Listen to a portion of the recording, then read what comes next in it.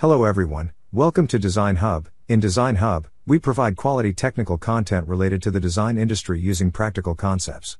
So, to upgrade yourself, please subscribe to the channel and press the notification bell to get notified every time we drop a new video. This video is intended to familiarize first-time users of finite element analysis. This video covers all the steps involved in solving a certain problem using SolidWorks simulation. These steps are important to learn as they are the foundation to perform various kinds of analysis that we have talked about it in the previous video. Any SolidWorks simulation project must begin with a SolidWorks model, which can be either a part or an assembly. The initial step is to define the properties of the material, the loads, and the restrictions. The model geometry is then divided into relatively small and readily formed entities known as finite elements, as is always the case when utilizing any FEA-based analytic tool. And finally, results are calculated and analyzed. When employing finite elements, the SolidWorks simulation solver approximates the desired outcome, for instance, stress, by merging the individual element solutions. Let's see the problem we will solve and how to do the simulation here. You can see the model of the cantilever beam.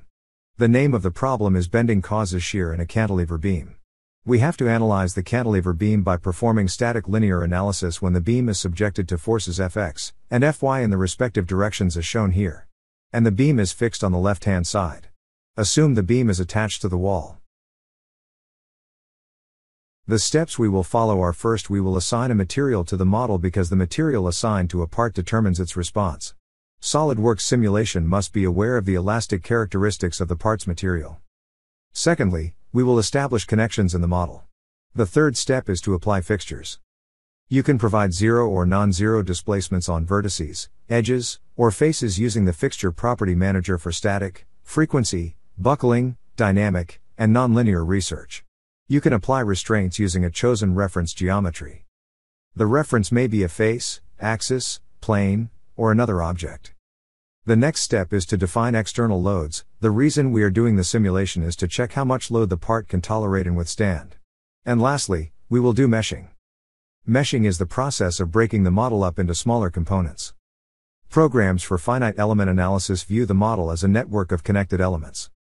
Design analysis must include the phase of meshing. An automated mixed mesh of solid, shell, and beam elements is produced by the software. And we will check for the results afterward. I am going to quickly make this once again in SolidWorks. Observe the directions.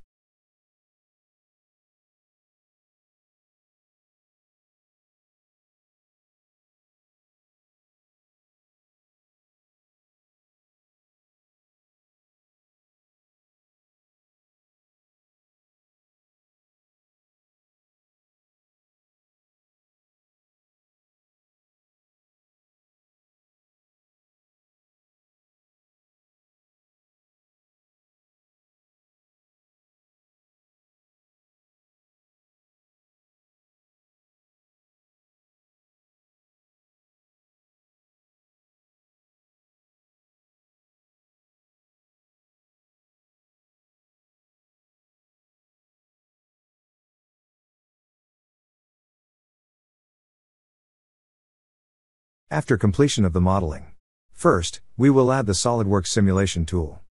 For that, go to Tools in the main menu and, then to Add-ins.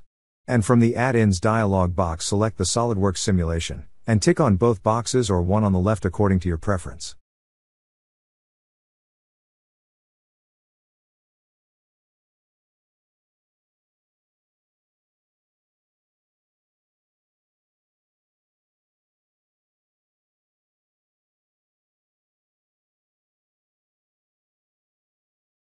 Also, you can add the SolidWorks Add-ins tab, and you can activate the SolidWorks simulation if required. Now to start the simulation, select Simulation.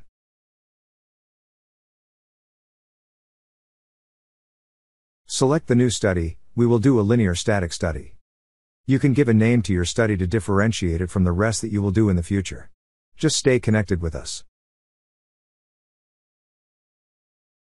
Now, about the simulation protocol. You will see property defining options in the Simulation tab. You can also define mentioned properties from Simulation Manager.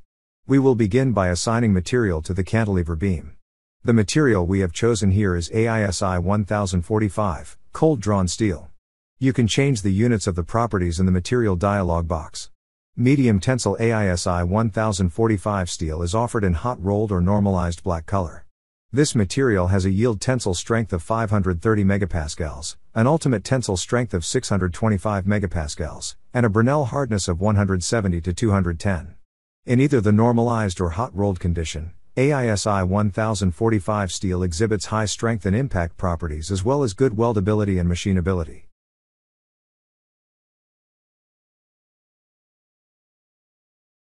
The second step is establishing connections. Connections are introduced when we have more than one part.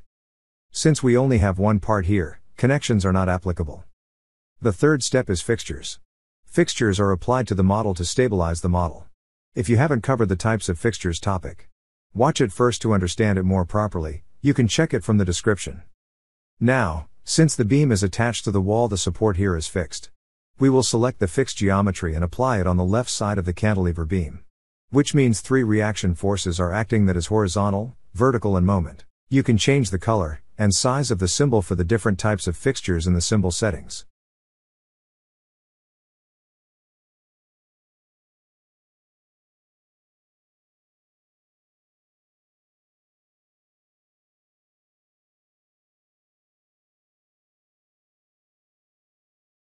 The next step is to introduce the external loads, where you can select the types of load that is acting on the part. Here, 2 forces are acting on the part, one in the downward direction on the edge of the beam where the value of the force is 2000 newtons. To introduce it in the model, select the faces, edge, or vertex for the reference and the force will act normally. But to introduce it in the selected direction for this problem, select the front face, and for the direction select the side edge.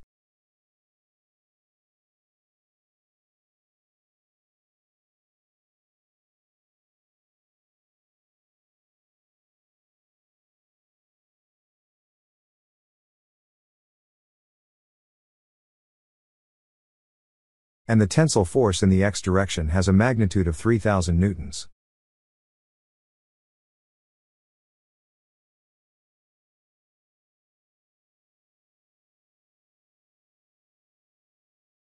Now, in the 5th step, we will define the type of meshing in the beam.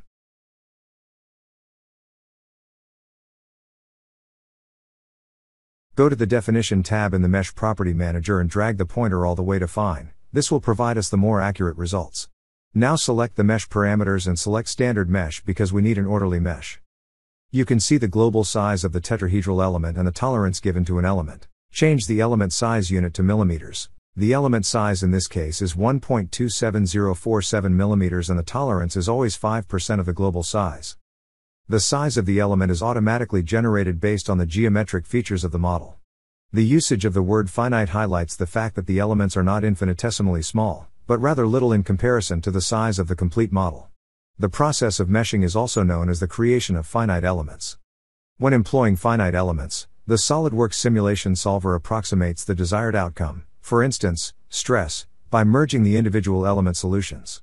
You can right-click Mesh in the Simulation Manager and select Details to view the mesh's details. You will be able to see details about the current model, including the name of the study, the element size, tolerance values, and the mesh type, which is solid mesh in this example. Additionally, the total number of nodes and components formed will be displayed, and the meshing time computation will also be noted. Due to the intricacy of the model and the software's attempt to construct the best model meshing, the number of nodes and components may vary slightly. It's important to save your model. Just save it and proceed with the linear static study.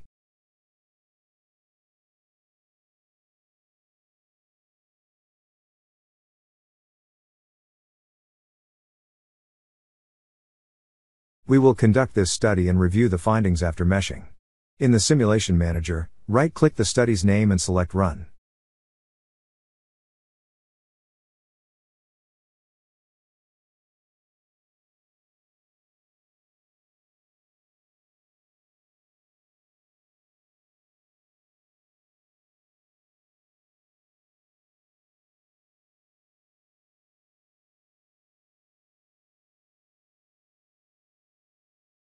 That concludes the video.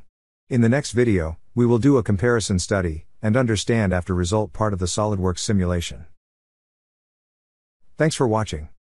Until then, learn and grow.